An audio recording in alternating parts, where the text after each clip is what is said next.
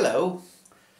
So, I went to the car boot sale this morning, and while I was there having a look round, I found two telephones, which we have here.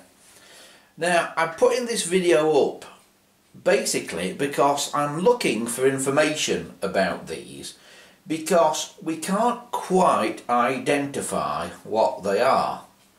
Now, if you've seen any of my other videos about identifying old British telephones and things, you'll probably say, oh, they look like GPO 706 phones from the 1960s. But, well, yeah, they do, and they probably originally were.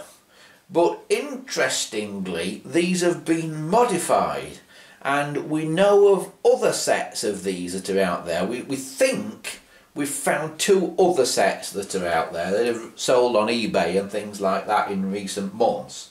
But I've never seen them before, and other telephone experts and collectors and that I've spoken to, they've not seen them before either. So I thought we'd just have a little look at them, and if anybody knows anything about these, can you let us know in the comments or something, please? You know, get in touch with us and let us know a little bit about them. What makes them unusual is that underneath the handset there's a little thing that opens to put a battery in. You know, that clips open. I'll do it on the other one because the other one's actually missing its top. So you can see, if you can see down there, and I don't know if you can see in there or not, but if you can see down there, that takes a battery of some description. There's also a little thing on the back here, which is like a little socket for some kind of plug to go into, and that is also wired to the terminals that the battery would touch on inside the phone.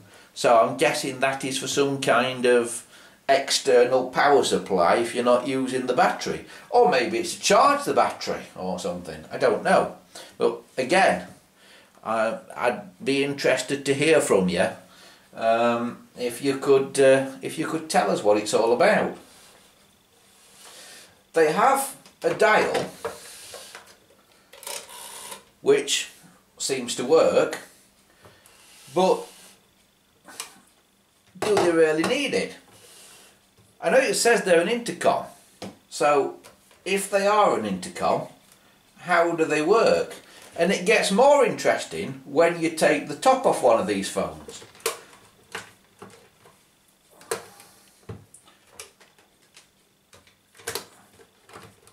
Because when you take the top off, there, like that, it's not wired in the normal way at all.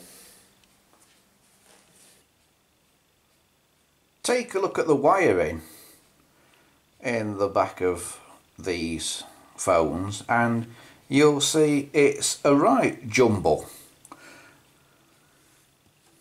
There's your line cord and the cord to your handset, which there normally is, but there's lots of extra connections. And again, if you look at my video on how to wire these phones and how to wire a normal 706 so it works with the modern telephone system, you'll see that this is completely different. There's some of these links here that are missing on this, that are not there.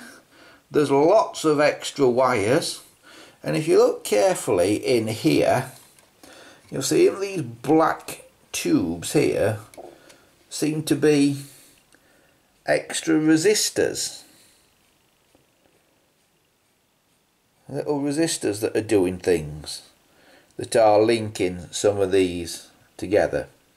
Now, I think these started out life as ordinary 706 phones and have been converted, and there's various reasons that I think that. If you look under there, you see those things marked D1, D3, D5.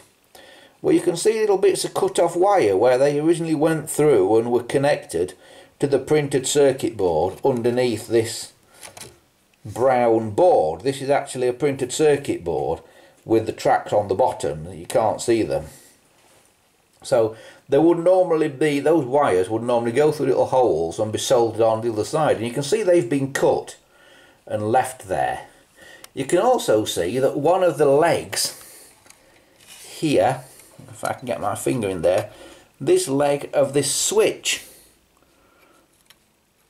has been cut through and a section taken out of it to stop that making contact. So there's obviously been a lot of work done. One of the strangest and most interesting things is it's got bell gongs, but it's got nothing in there to work them.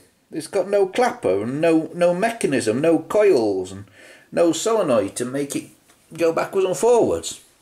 But what it has got that's unusual is this little box here.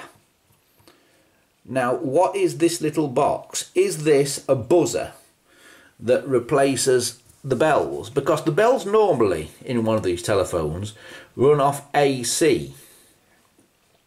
So if these have been converted to an intercom that runs off a battery being DC wouldn't work the normal bells, but it would work a DC buzzer.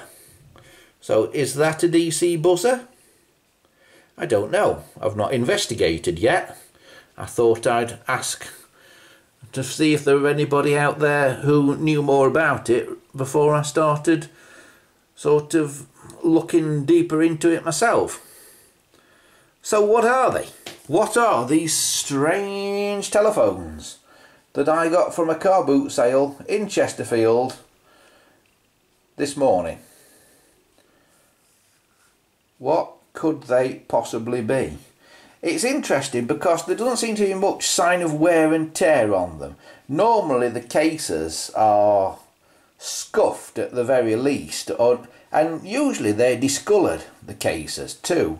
But these ones aren't discoloured at all. This one's a bit dirty, but the other one is absolutely perfectly clean. This one, it's like brand new. But there's another interesting thing about them, because inside the case, where you would normally find a circuit diagram on a British telephone, there's no circuit diagram, but there is this little label that says the mouldings in this telephone have been produced from PVC and form part of a material trial. If any defect is noted with these mouldings, please return to P and S 4.3, London Materials Section, Stud Street, London N1 0QL, with a brief description of the difficulties. So they're obviously trying a new material for cases. But why, at such a late point in history, and these phones date from 1982, were they trying new cases? And we know they're from 1982 because we look underneath, and people that know anything about telephones have probably been screaming for about the last 5 minutes at the screen. Turn them over, let's see what it says underneath them. Well, here's the bottom, and as you can see, all there is a red sticker underneath, and on the red sticker it says Tele 706 IC, refurbished BT QC CCF, batch sampled FWR 82. Now, FWR is the Welsh factory that refurbished phones, and 82 is the year.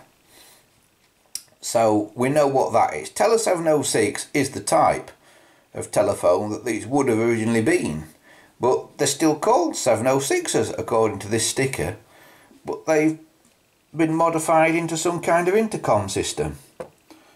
So what can you tell us?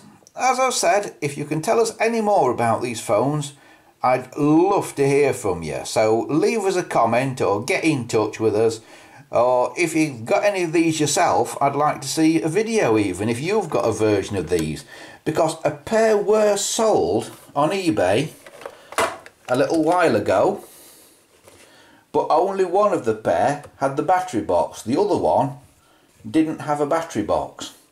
So should a pair have one battery box and one not with a battery box? Have I got two battery halves of two different pairs here?